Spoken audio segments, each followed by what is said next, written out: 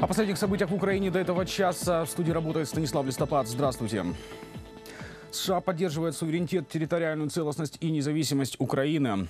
Об этом заявил президент Украины после встречи с американским коллегой Дональдом Трампом. Вашингтон остается приверженцем Минских соглашений, а Украина и США должны требовать от России их имплементации. Прежде всего, это касается пакета безопасности, которым предусматривается полное прекращение огня на Донбассе, отвод войск и вооружения и доступ миссии ОБСЕ на всю территорию, включая границу. Порошенко и Трамп договорились также о расширении военно-технического сотрудничества. Кроме этого, украинский лидер передал главе Белого дома письмо от родственника узников Кремля. Дональд Трамп пообещал, что Соединенные Штаты помогут вернуть их домой. Должен быть прекращен огонь, отведена российская артиллерия, танки, системы огня. Полностью обеспечен доступ специальной мониторинговой миссии ОБСЕ ко всей территории, включительно с границей. Мы обсудили шаги, которые сейчас будут сделаны накануне визита президента Трампа в Европу. Я передал президенту Трампу письмо от родственников заложников, которые незаконно находятся в тюрьмах на оккупированных территориях и в Российской Федерации. Я получил заверение в тех усилиях, которые приложит администрация президента США, чтобы помочь украинцам вернуть наших парней и девушек домой. Это большая честь встретиться сегодня с президентом Порошенко, президентом Украины, страны, в дела которой мы все очень сильно вовлечены. Вы это видите, и об этом все читают. У нас была очень-очень хорошая дискуссия, и достигнут значительный прогресс. Тем временем США расширили санкции из-за вторжения России в Украину. Под ограничения попали еще 38 россиян и российских организаций. Более того, санкции будут сохраняться, пока Россия не выведет свои войска с Донбасса. Об этом на ежедневном брифинге в Вашингтоне заявил пресс-секретарь Белого дома Шон Спайсер. В частности, он подчеркнул, США считает Россию агрессором, а Донбасс – это часть Украины. По его словам, позиция Белого дома очевидна. Россия должна покинуть территорию Украины. Я считаю, что мы дали четко понять, что да, очевидно. Я имею в виду, что это одна из причин, из-за чего введены санкции. И до тех пор, пока они не уйдут с востока Украины, мы намерены и в дальнейшем сохранять санкции в отношении России. Мы считаем, что это является частью Украины. По этой причине эти санкции будут сохраняться. И это, очевидно, было темой, которая обсуждалась с президентом. Мы продолжим отстаивать это. Ситуацию в банковской системе, а также реформы в сфере государственных финансов и борьбу с коррупцией в Вашингтоне обсудил президент Украины с главой Международного валютного фонда. Петр Порошенко рассказал о проекте пенсионной реформы. Кристин Лагард, в частности, отметила, что она должна отвечать интересам государства и граждан Украины и гарантировать высокие стандарты социального обеспечения. Также президент встретился с главой Всемирного банка Джимом Йон Кимом. Говорили о более активном привлечении иностранных инвестиций в украинскую экономику. Стороны приветствовали принятие накануне стратегического документа сотрудничества до 2021 года, который направлен на поддержку украинских реформ. Тем временем обстановка в зоне АТО обострилась. 36 раз боевики обстреляли позиции украинских военных за минувшие сутки, 5 из тяжелой артиллерии. Один военнослужащий ранен. На Приморском направлении вблизи Толоковки применяли противотанковые гранатометы. Погнутого били из миномета 82-го калибра. Под вражеский огонь попали защитники Широкина, Водяного, Павлополя, Новомихайловки и Марьинки. На Донецком направлении боевики активизировались вечером. Из ручных противотанковых гранатометов и крупнокалиберных пулеметов стреляли в районе Каменки, в пригороде Авдеевки из запрещенных Минском минометов калибра 120 мм и гранатометов. Возле Верхнеторецкого открывали огонь из пехотного вооружения и БМП.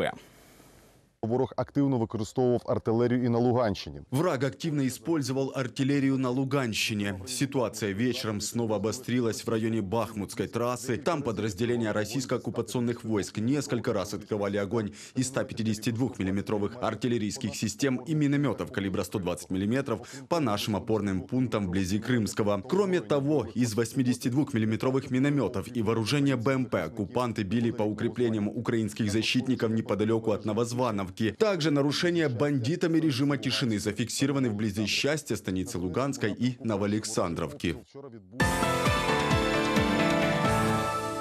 Специальная антикоррупционная прокуратура направила в Генпрокуратуру представление на снятие депутатской неприкосновенности с народных депутатов Максима Полякова и Борислава Розенблатта. Об этом сообщил руководитель Национального антикоррупционного бюро Артем Сытник. Он отметил, что дело касается схемы, с помощью которой хотели легализовать добычу янтаря под видом рекультивации земель Гослесагентства. За то, чтобы протянуть соответствующий законопроект в парламент и повлиять на нужных чиновников, Розенблатт и Поляков в общей сложности получили $300 тысяч. Общая сумма полученных средств составляет более $300 тысяч. В частности, $200 тысяч нардеп получил за влияние на ряд должностных лиц государственных органов для рекультивации земель. Предполагалось, что для этого прокуратура Житомирской области должна была отсудить земельные участки. На сегодняшний день объявлено о подозрении 6 лицам. Я надеюсь на оперативную реакцию генерального прокурора Украины, поскольку вскоре парламент уйдет на каникулы. Собранных доказательств достаточно для положительного решения представления.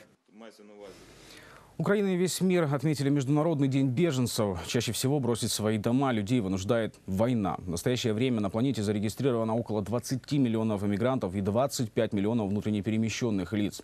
Наша страна не стала исключением. О проблемах, с которыми сталкиваются беженцы, больше знает Маргарита Статюк. Минометные обстрелы на завтрак и репрессии против инакомыслящих на обед и ужин. Российские наемники на Донбассе и зеленые человечки в Крыму сделали жизнь живущих там невыносимой. С 2014-го почти 2 миллиона людей были вынуждены начать с чистого листа на материковой части Украины.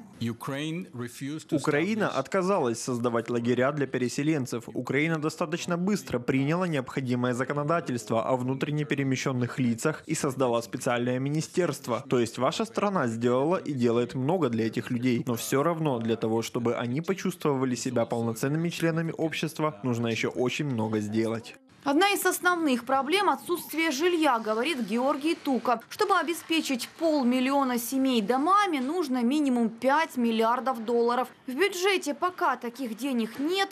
Часть суммы готов предоставить немецкий банк.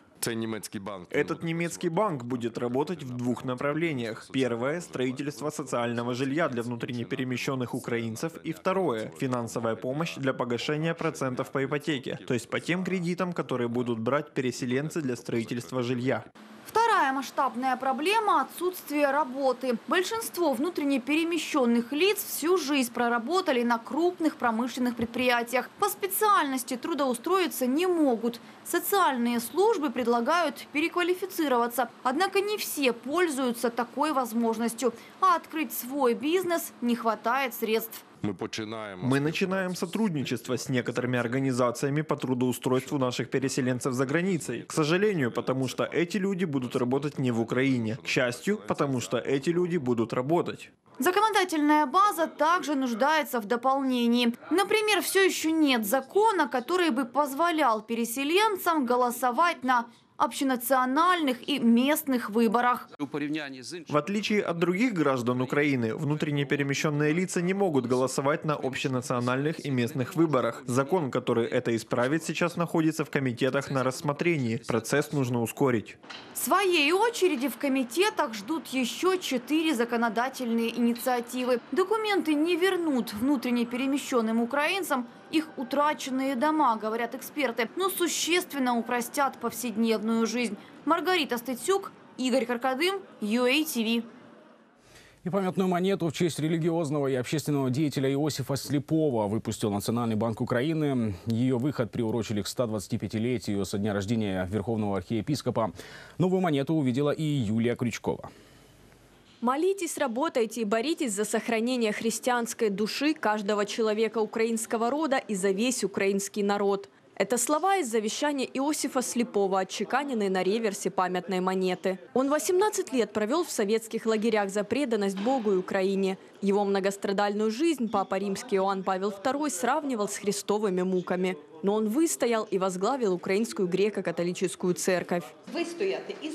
Выстоять и за полярным кругом, и в мордовских лагерях, и в Караганде, и на Камчатке, когда рядом постоянно находятся уголовники, и пронести с собой по жизни веру в христианский украинский народ, достойный почитания. В серии «Выдающиеся личности Украины» уже больше 130 монет. Теперь личность Иосифа Слепого заняла почетное место возле других великих религиозных деятелей – митрополитов Андрея Шептицкого и Василия Липкивского.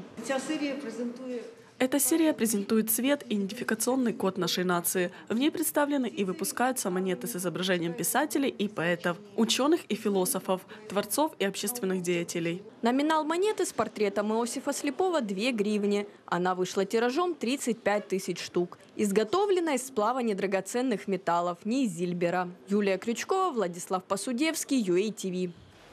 К этому часу пока что все. Больше в следующих выпусках. Оставайтесь с нами и знайте больше. До встречи.